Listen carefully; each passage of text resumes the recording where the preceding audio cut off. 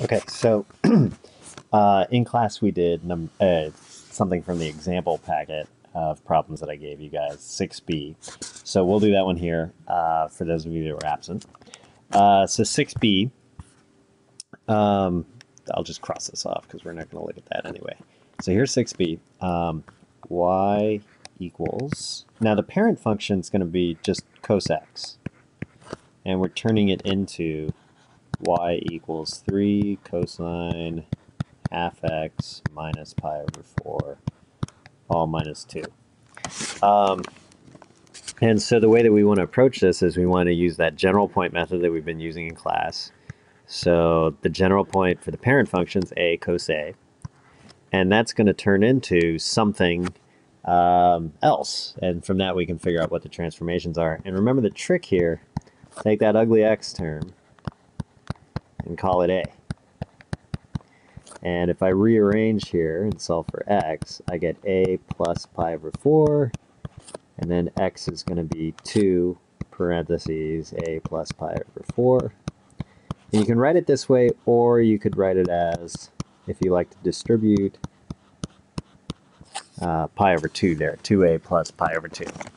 I'm going to pick the second one, and I'll tell you why later on in the problem. So at this point, my new x value is this one, 2a plus pi over 2.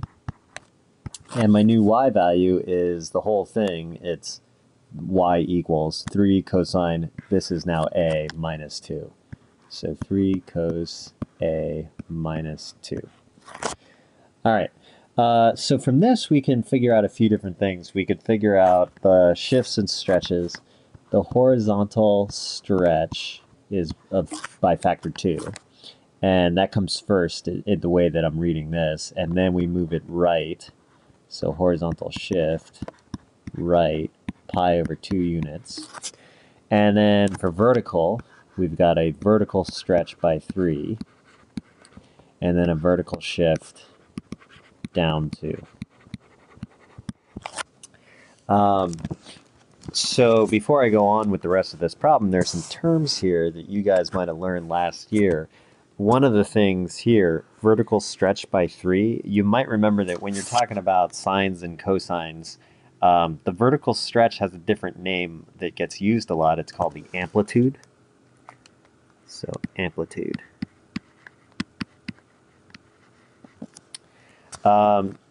And the horizontal stretch, it doesn't, as far as I know, it doesn't have its own name for these trig functions, but it is going to be related to the period of the function. So how long before the whole thing starts to repeat. And then this thing right here, the horizontal shift, this one's a little bit weirder in my mind. This is called the phase shift. And that's the same exact thing as the horizontal shift with one condition. So phase shift is the same thing, is same as horizontal shift if you've already done the horizontal stretch or shrink first.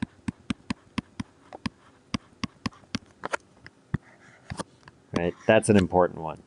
So notice here, if I had done this one instead for my x value and said 2 parentheses a plus pi over 4, and then the y value is still 3 cos a minus 2, that's still, you're still going to get the right graph if you use the right transformations here.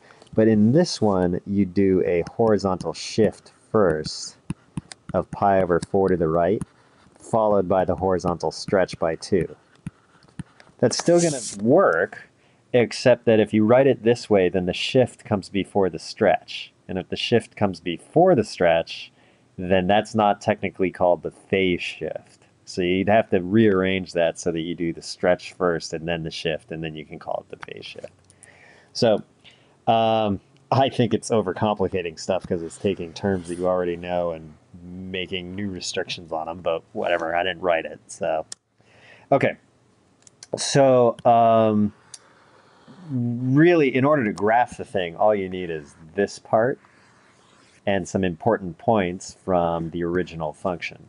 So the original function, cos A, if I just kind of do cos A right here, it looks like this.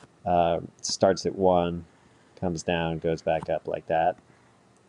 And the important points are going to be on one period here, these 5 points. So let's take a look at those 5 points. So those 5 points are on cosine. They're, let's see, 0, 1, and then pi over 2, comma 0, and then pi, comma negative 1, and then 3 pi over 2, comma positive, or 0, sorry, and then 2 pi, comma 1. And then I'm going to do one extra thing over here. I'm also going to list the period equals 2 pi. Okay, so when I transform these things into my new function using this part over here, in fact, let me copy this. Copy. I'll paste it right here so we can reference it more easily.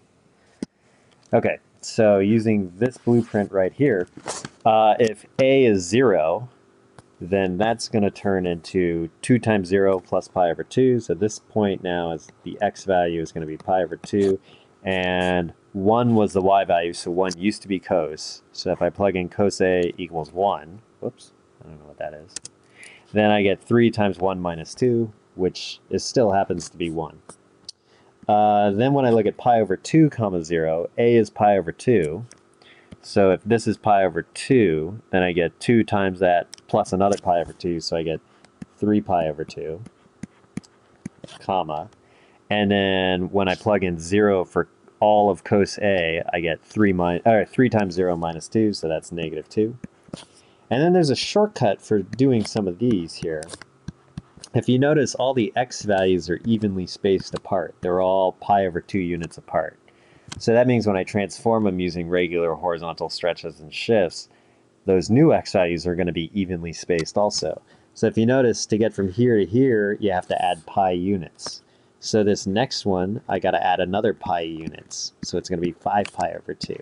And then the next one's going to be 7 pi over 2. And then the next one's going to be 9 pi over 2. So that kind of helps us figure this out a little bit.